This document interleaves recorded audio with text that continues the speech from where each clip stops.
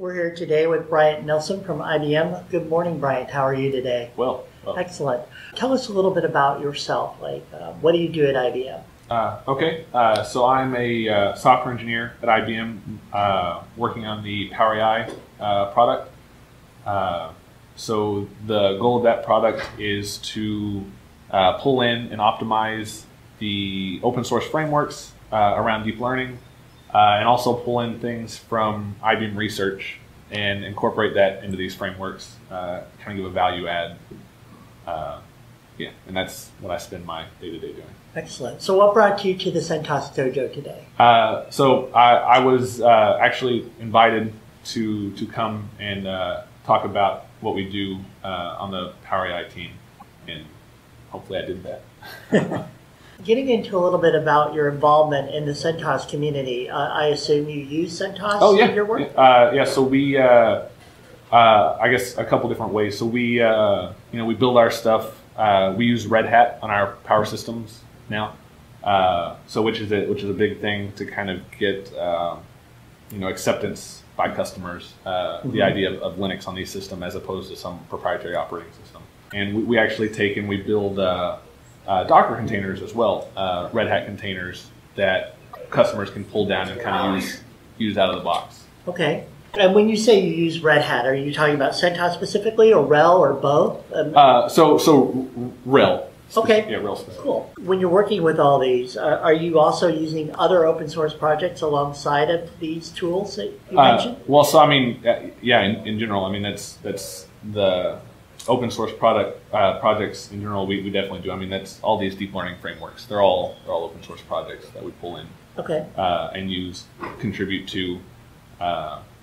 With the goal being, most we'd like to, have most of our development where we're actually contributing upstream to these projects. Can you talk a little bit about some of those projects without, giving away too much of the? Yeah, I mean, the main one that I've done the most work on is TensorFlow. Oh, okay. So we have, I guess TensorFlow and Horovod. We have our additions to TensorFlow. We have our own operator and things like that. And